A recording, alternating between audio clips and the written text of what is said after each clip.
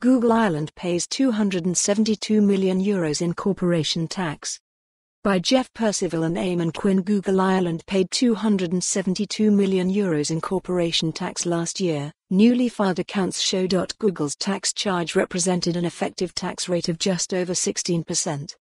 The tax payment of €272 million compares with almost €171 million it paid in the previous year. The figures confirm that the internet giant is one of the largest payers of corporation tax in the state. In 2018, the government collected a total of €10.4 billion in corporation tax receipts. It has long been recognized a handful of foreign-owned multinationals pay a large chunk of overall corporate tax revenues. The accounts show Google Ireland generated turnover of just over €38 billion through the Irish company.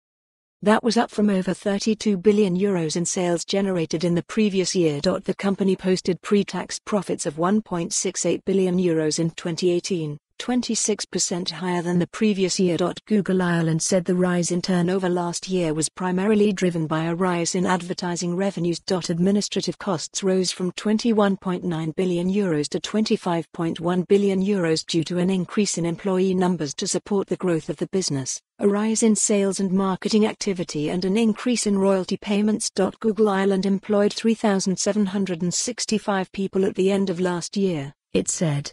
Staff costs of €543.7 million compared with €470.3 million a year earlier. In terms of the risks it faces, Google said, the company's intellectual property rights are valuable, and any inability to protect them could reduce the value of its products, services and brand.